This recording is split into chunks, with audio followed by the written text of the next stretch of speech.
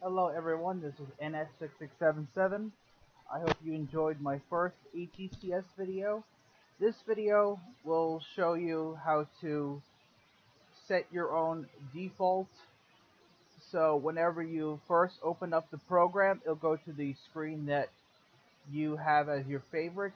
Plus, also, I will show you how to bring up ATCS using your phone while out in the field doing train watching and other things.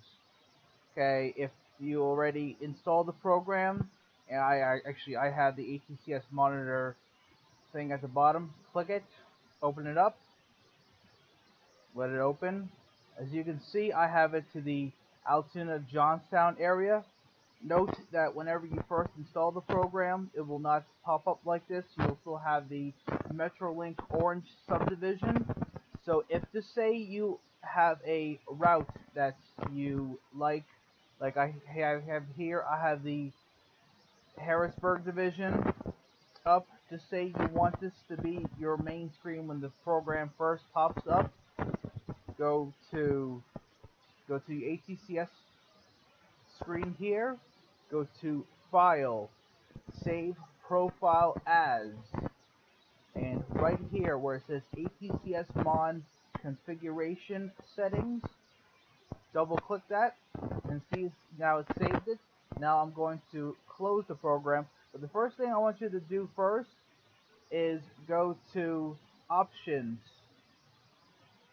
General, Save Settings on Exit, as well as Minimize the System Tray. Just say you want to minimize this right here, which I'm going to do. It'll pop up, see it pops up here.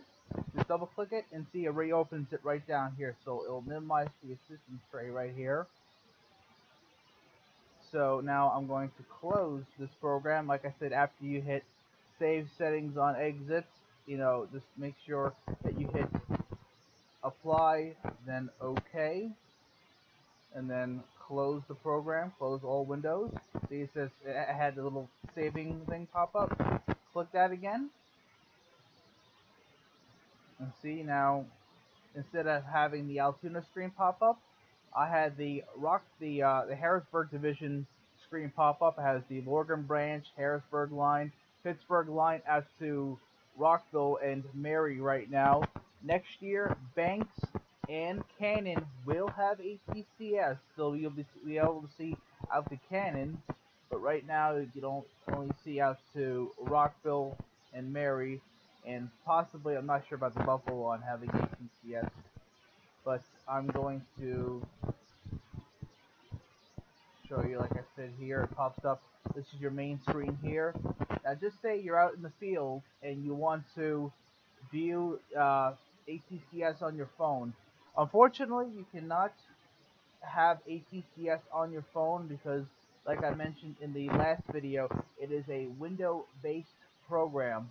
So what I personally do is I use a program called TeamViewer. It's a free program, and you would install this on both your computer, your Windows computer, and your smartphone. And basically go to download TeamViewer, and select Windows, obviously. Download the newest program. I mean, you download this.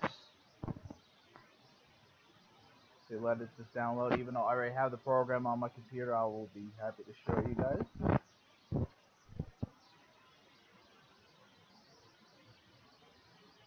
A couple seconds to pop up.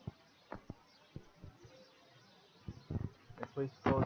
Yeah, see, I already have it. But once you download the program, it will install and put a link onto your desktop, as it has right here at the left side of the screen, TeamViewer 12. That is the newest version.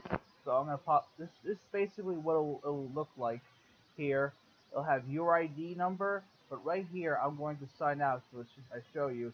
You register your email, your current email address. Like this is my current email right here, and you put a password that you want in, and like I said, you put this program on both your computer with the ATCS along with your smartphone. And once you do that, you'll be able to control and look at your computer from your smartphone. Your computer can be hundreds of miles away or even across the country, and you'll be able to look at it depending on, of course, if you have cell phone service or not. But I'm going to re-log in again. But this is pretty easy, and just say every so often if you want to check for a new version, go to Help, check for new version, see your version of TeamViewer is up to date. Simple as that. So that is very simple to do. I'm going to minimize this because, like I said, like I mentioned in the other video, you can also buy a Windows tablet. I know they don't have too many of those, but like I mentioned before, ATCS is a Windows only based program, so that's the only thing that you can do with that. But other than that, I believe that is all you need to know. Like I said, if you have any questions, just mention it or comment on my video with a question. I'll be more than happy to help you out. You have a great day, everyone.